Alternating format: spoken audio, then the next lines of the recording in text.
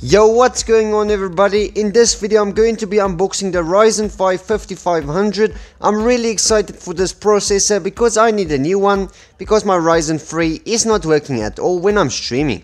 So I'm really happy for this. We are going to do an unboxing on this processor right now.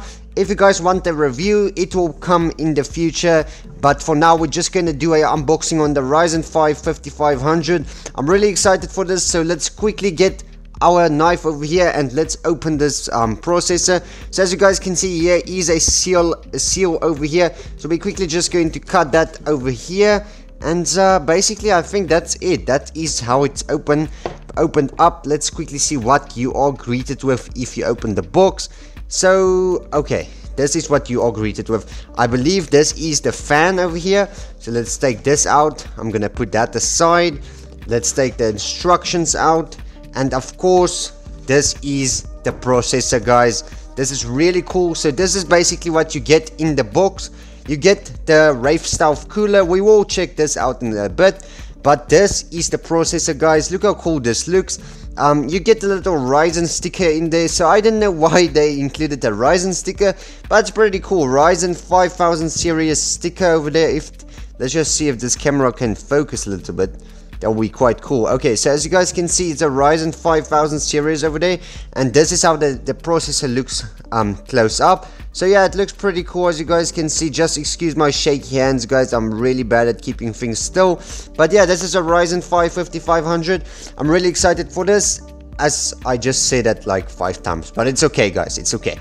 But this is the pins at the back. Okay, so this is good, but I'm not gonna take it out of the box right now because I need to put it in my PC, and I'm going to make a video of that today as well. But let's just keep it in the packaging over there just to not damage it or something. Let's just open this Wraith stealth cooler, guys, because like I feel like you guys probably want to see if there's thermal paste pre-applied, because I know I asked on YouTube and I couldn't decide if this thing had thermal paste pre-applied. So that's what we are going to figure out for you guys today. Okay, we're going to take this one out. Oh, this thing is so heavy, it's pretty good. And I think yes, thermal paste is pre-applied, as you guys can see. Thermal paste is pre-applied, so that's pretty good.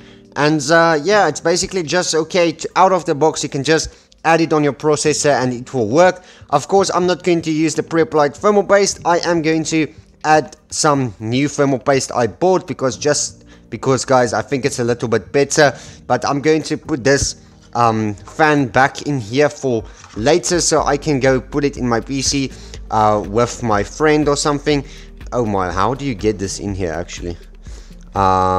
This is a bit difficult, guys. Okay, there you go. It's inside over here in the box. We're just gonna close this up again for later because I'm gonna put this in my PC in a bit. But what is this? Important, please read. Processor contained in the package. Please know the manner. Okay, this is just like something they basically want to say. You need an AM4 socket in your motherboard. So make sure you have an AM4 socket in your motherboard, guys. Really important. And then instructions. We just have some extra instructions over here. I'm gonna show you guys the specs of this the CPU. If it's even up here, I don't know. I think it's on the sticker. Okay. So basically this is the processor. It's a 6-core 12-thread processor. It has a 4.2 gigahertz max boost and 3.6 gigahertz base boost, and it has I think it has 16 megabytes L3 cache or something, cache, I don't know what it's called, but it's basically that. So it's pretty good.